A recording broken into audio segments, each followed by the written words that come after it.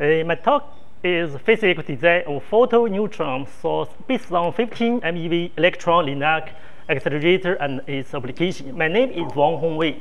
On behalf of Reactor Physics Division of TMSR and Nuclear Physics Division. The first, I will give a requirement of nuclear data for TMSR. And the second, I will give Monte Carlo calculation and neutron target. Then I will give a detection system. Finally, the summary. The requirement of nuclear data for TMSR. High accuracy efficient cross-section data for some thorium and uranium isotopes are important for the development of thorium and uranium cycles for energy production.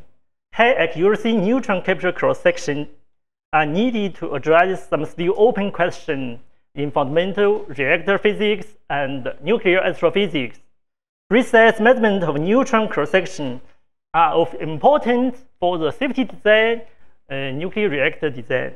The scheme of the thorium and uranium cycle. Here is the main chain from thorium 232 to uranium 233. Is the main cycle.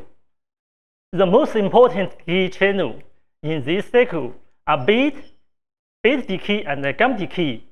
The cross-section related with the most important reactions must be located in a good precision, in order of few percent. But many data shows larger discrepancy or larger uncertainty. For example, for thorium N-gamma capture reaction, it shows that the discrepancy among the data published is around 20 to 30%, sometimes for neutron energy above 50 keV. Some new data have been corrected by accurately measured recently. The nuclear protactinium plays a key role in the thorium cycle and as a precursor to the long-lived fissile nucleus uranium-233. The half-life of the PA nuclei is 27 days. It's rather long. It opens a possibility to capture neutrons in the reactor. So far, no reliable data exists or was available for the cross-section of this reaction. Moreover, this data at some energies differs by almost a factor 2. I show some other related nuclei, for example, fuel, salt, and reactor poison and control rod. Status of the key nuclear data in TMSR. The nuclear data lags and the nuclear data difference, and some nuclear data need to be updated. How to solve this method? Improve the evolutionary method and improve the equipment and improve the measuring method. Here we can see the experiment still have big difference and larger errors for some for uranium and thorium, N-gamma and N-fission reaction. The way to produce neutrons. Accelerator-based neutron sources are used in most cases. So we focus on the Electron Accelerator neutron source. This picture shows the top facility in the world. From this table, we found the photo-neutron source is a powerful tool to produce intense pulse neutrons. These are effective for measuring energy dependence cross-section with ThEC techniques, and the energy range from the thermal neutrons to a few tens of MeV. Until now, no photo-neutron source be used in China. The principle of photo-neutron source. Electron bomb the target which made by heavy element, gamma rays produced through Bremsstrahlung reaction. Then neutrons emitted from target by gamma reactions. Here, I give a formula, empirical formulas, calculates the neutron flux. Neutron yield is a function of electron energy for different elements. So, there the candidate uranium, tungsten, lead, tantalum, and gold. Electron energy above 30 MeV, neutron yield approaches a saturated value. Here, our consideration of nuclear date measurement priority. So first, we will study the thorium-232, and then we will be studying the uranium-233 from thermal neutron energy to slow neutron energy. Our plan for nuclear cross-section measurement. Our measurements for total and resonant cross-section from thermal to slow neutron divided in two steps. First step, we will use a 50 MeV Electron Linac Accelerator produce neutron. This facility will be located at Jiading campus, SINAP, and the neutron yield about 10 to 11 neutron per second, and the top pass about 5 meters. Second, we will have a fast neutron facility. The neutron yield will be to 10 to 11 neutrons per second, and the top pass about 10 to 50 meters. Why choose 15 MeV Electron Linac as driving facility? Produce wet light neutrons for the required neutron cross-section related with TMSR at thermal and slow neutron energy. Preparing technique for building high-energy Electron Linac Accelerator, and study irradiation effect of neutron and gamma on TMSR materials and detectors. The advantage of our 15 MeV Electron Linac Accelerator drives the photon-neutron source. Build up a 50 MeV accelerator in a short time based on our prior Electron Linac technique will be easy to extend it to high energy. Exists a suitable neutron experiment hall, so we save time but space limited. Comparison with other neutron source facility based on the Electron Linac. Here is our SINAP 1 first phase. We will use a 15 MeV electron energy. And the target, we will use the tungsten and tantalum. The pulse frequency from 10 to 266 pulse width from 3 nanosecond to 3 microsecond, and the top pass will be from 1 meter to 5 meter. The neutron yield about 0.4, 10 to 13 neutrons per second. Second part is the Monte Carlo calculation. Here we show the neutron source strength calculated by MCMP. We use 15 MeV electrons plus target. The target is tungsten and tantalum target. And here is the neutron yield and the photon yield. Neutron yield calculated by MCMP for beam pole at 2 kilowatt and 7.5 kilowatt. Neutron and photon flux at 19 degree relative to electron beams. Here we use the 15 MeV electrons plus tungsten target, and we measure the neutrons and the photons at 0.5 meter and 5 meter top pass.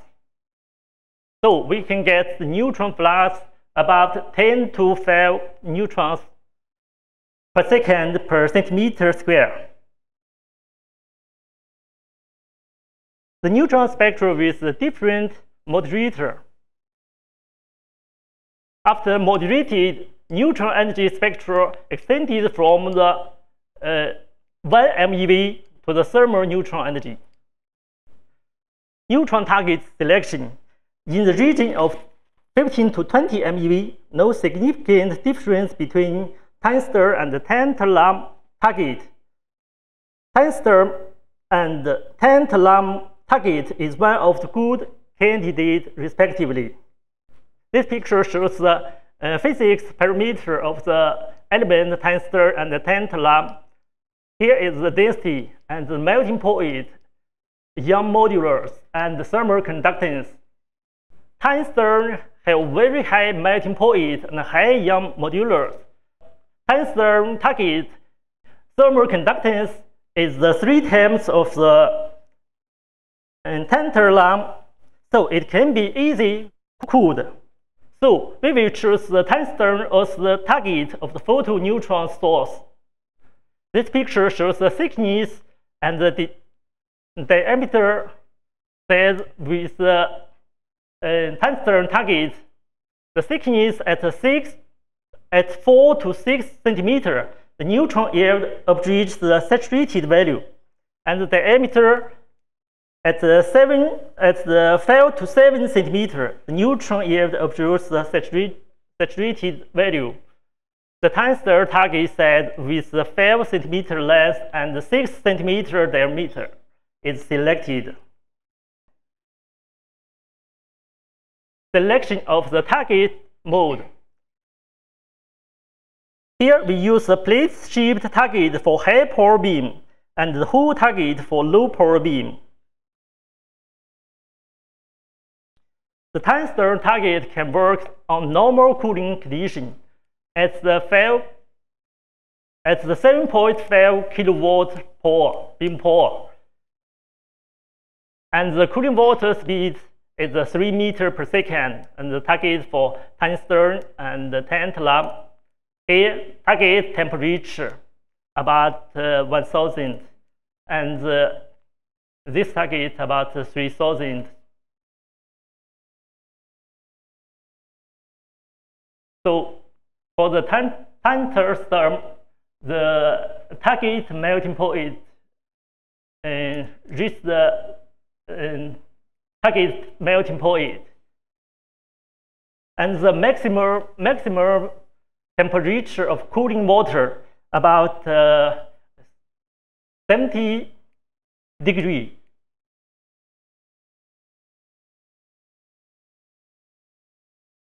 So when the water speed at 3 meters per second, tungsten target not reach the boiling point of cooling water, but target temperature reaches the melting point of target.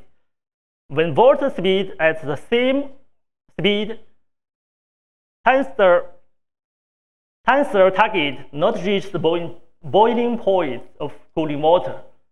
So the tungsten target is a good choice at cooling water speed 3 meters per second. Outlay of tungsten target for 2 kilowatt per hour. The electron beam is 50 MeV and the beam power is 2 kilowatt. Beam size at 4 centimeters. Simulation with the purity tungsten target and copper cooling base plus the aluminum shell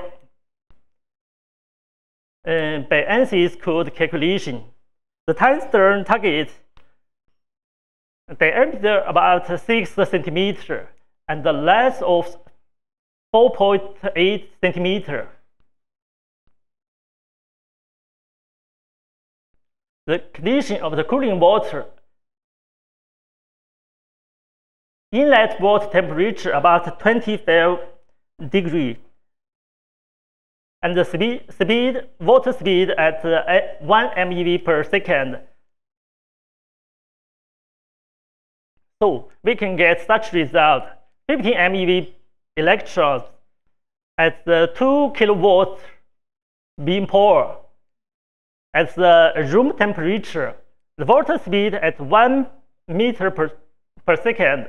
The temperature of water and the copper surface is about 61 degrees. Temperature difference in inches and exit water is less than 1 degree.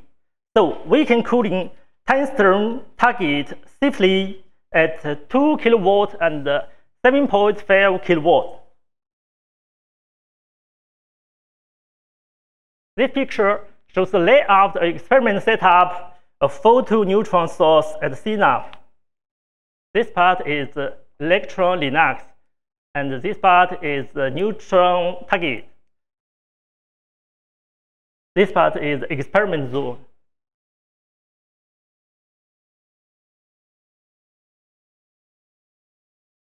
we use the ThEC12 technique to measure the neutron energy.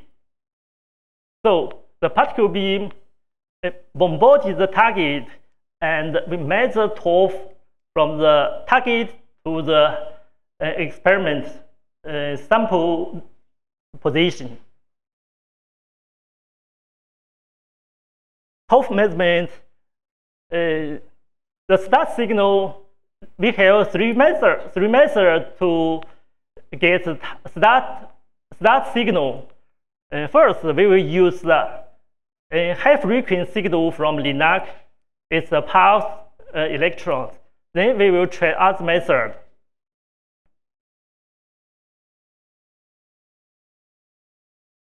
Neutron and gamma ray detector for primary measurement.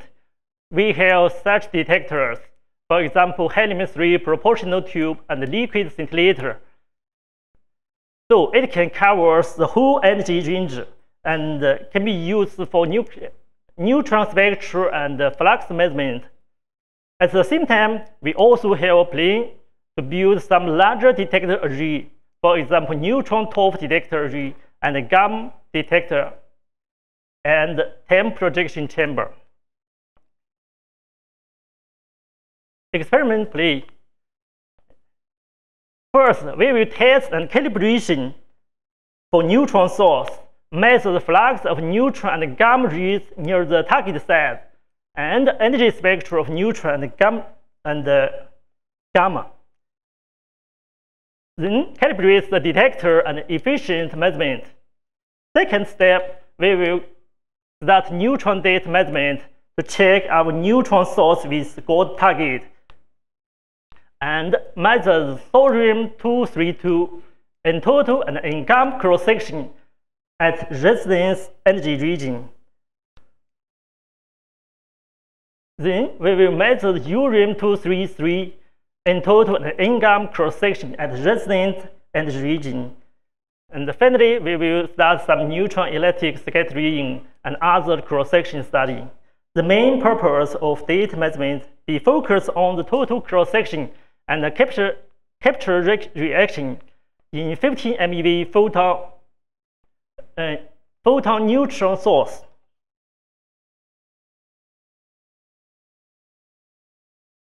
Experiment setup for in total reaction.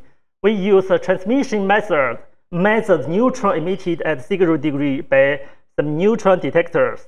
Here is the neutron beam entries from this side, and here is the collimator, and this is a sample. This is a neutron detector. Experiment setup for N-gamma reaction, neutron beam, and recoil proton detectors, gamma detectors.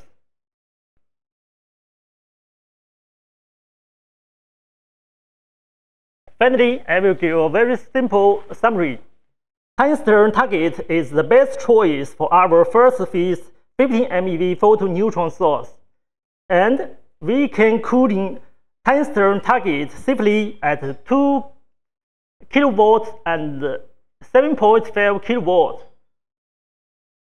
The main purpose of the data measurement be focused on the total cross-section and the capture reaction in 15 MeV photo-neutron source. Here is the collaboration members, including the nuclear physics division, reactor physics division, and Electron Linac Accelerator, reactor safety division, and some other people come from the Coleman office. So thanks for their help. Thank you, Dr. Wang. Okay, now any question or comments? Can I say it's obvious that we really need these measurements. Can you explain why they can't be done at a reactor or a spallation source, and why you have to make your own neutron source to do it? Can you explain to me how you do time of flight with a reactor? You can measure energies. Yeah. Our electron photo-neutron source based on our Electron Linac Accelerator is a very important machine in our institute. And finally, we can use this neutron source to do some irradiation experiments with reactors materials. I have another question. Did you? I would be interested in knowing how this neutron facility compares to the CERN ThEC12 facility in terms of energy resolution and spectrum, etc. Okay. Where is the ThEC12 from CERN? Okay, ThEC12 here, I will show. Okay, this ThEC12 is used as proton spallation beam, and the beam energy about 20,000 MeV, and they use the lead target. So they give very high neutron flux. And what about the energy resolution in the? 他说能量分辨率是多少？ Yes, yes. Here, the neutron resolution at 1 MeV. Our first step, the neutron resolution about 1 at 1 MeV. If no, let's thank the doctor again, Dr. Wang again.